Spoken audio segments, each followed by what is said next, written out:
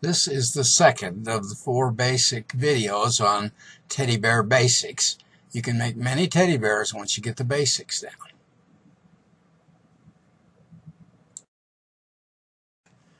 You will learn how to make a back and forth cinch cord and how to increase or make it bigger and cinching the cinch cord.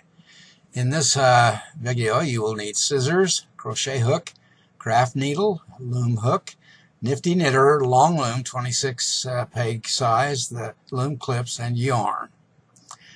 And they're available on the internet at Nifty Knitter. Okay, now we're going to do the cinch cord.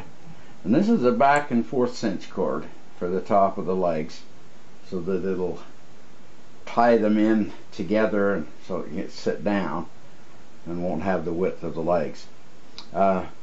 See this little tail right here? This is the other end of this cinch cord here.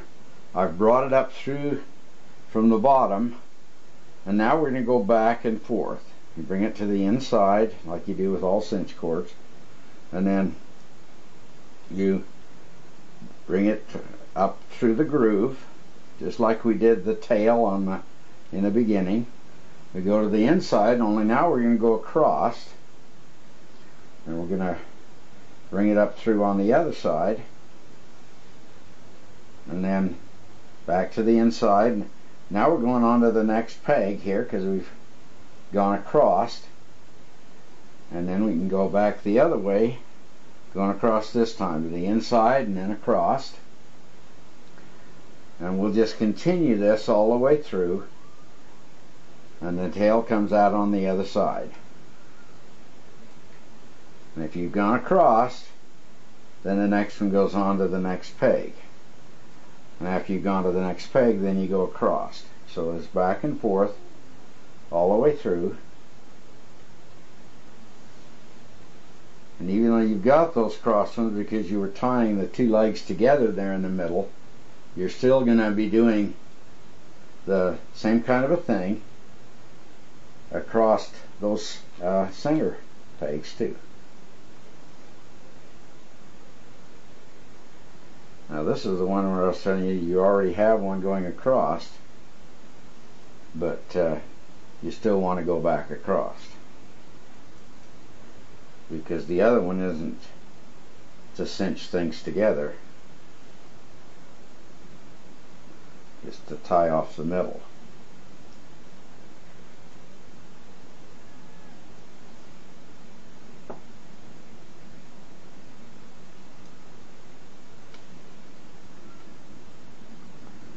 Inside, and that time we didn't go across, did we? That other one's going across is the one I warned us about. And now we can go to the next peg. Across the whole line, because it kind of tears it apart if you don't.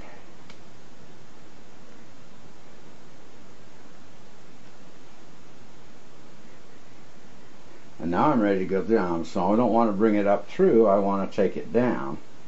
And so we'll bring this across the top.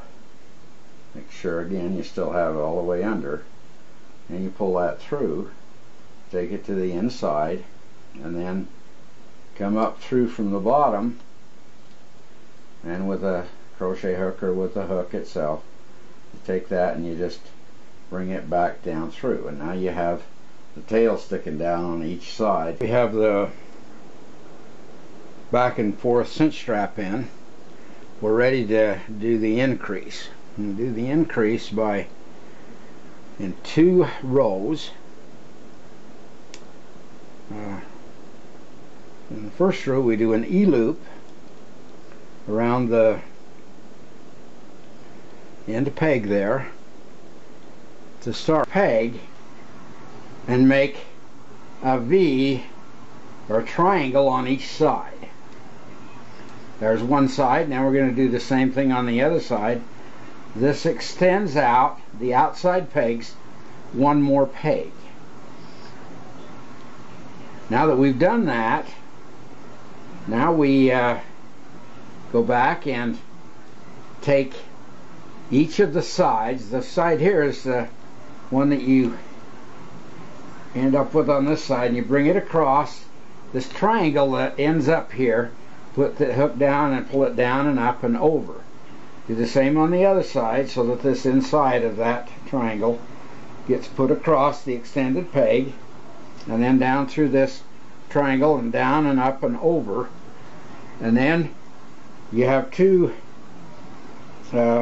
loops on the outside pegs, so you take those back over, and then you two pegs up the next row. And then you take this top one here that just went across those two pegs, and you can slide it enough to get it over that peg, and then you bring it across. Then keeping it taut, now you just go on with the straight stitch, and then you do the same thing on the other side, and then you'll come back to this one that we just got through with and do the second row. Okay, we can take this out, this middle peg out that's holding both legs together. Sometimes it sticks a little bit and you have to reach down and take it off of the lip, but I just dropped it on the ground. I'll pick it up later. But now you can see that this is where we left this last time. We've gone around now and done it on the other side, and now we're going to do the second row and extend this peg out. Start by going in and getting this second one in there and bringing it out and over. One on the other side we already did, and when we did these two rows and then went back to it, or these two pegs and then went back to it. Now we're ready to go, after we've done that one, to extend the peg out. So we're going to go around that one. We're doing E-loop on the middle one, just like we did when we started, and then go around the end one, and then bring the bottom one over the top. And now we're going to take this one that has the E-loop and we're going to extend it out and over this. If you're not on the end, you'll actually just move this middle peg, but since you are on the end, you just take out that peg, and then you can tighten it, putting pressure on this other yarn that you'll continue on with. And after you get that pressure on, that's what it looks like.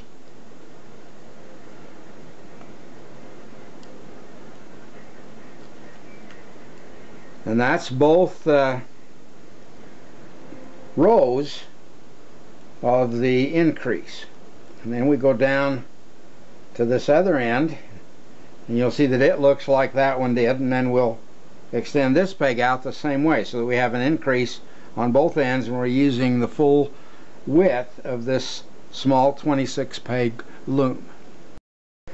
Now that we've gone around the end twice, so we've gone once after this E-loop on each end, we're ready to start to gather. Truly appreciate my wife Miriam and Marcia, the help.